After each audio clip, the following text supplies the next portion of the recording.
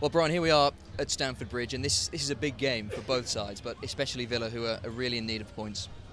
Yeah, I think I think people like myself are here to see Villa play, and irrespective of how Chelsea are doing at the moment, I think it's a big game for the team. They've fallen a little bit behind at the bottom end, so any sort of result here today would be a step in the right direction, and I think that's probably where the manager sees himself at. He's been very bullish this week, which I'm pleased to hear.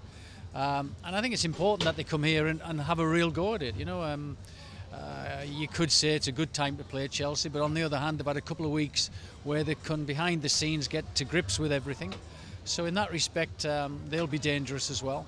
But I think from a Villa's point of view, I think the game I last saw at Liverpool, where they came out a little bit cagey at the start, I think that really sort of really made it difficult for them in the rest of the game. So I'd like to see them come out positive today. They've got some really good players. I've seen some really good attacking play this season from the team. I think, but on top of that today, then they've got to all sort of pay in a little bit with a little bit more defensive responsibilities. But the team's capable of scoring goals here today, and hopefully they can do that. They've scored 9 away from home consecutively. That's the longest run in the Premier League. So the goals are there. It's just a case of keeping Chelsea quiet. It is, and as I've said, there's a bit of a wounded animal here at the moment, isn't there? So that's dangerous in many respects. But I have to say, 3-4 weeks ago when I went to the Leicester game, I saw a Villa team play for 60 minutes as good as I've seen a Villa team play for the last 2 or 3 years. So it is there, it's in them. They've just got to see it through for a 90-minute period. But it's a tough one today. I think we all understand that. But I think there's been a lot of talking going on. A lot of things will have been said in both dressing rooms.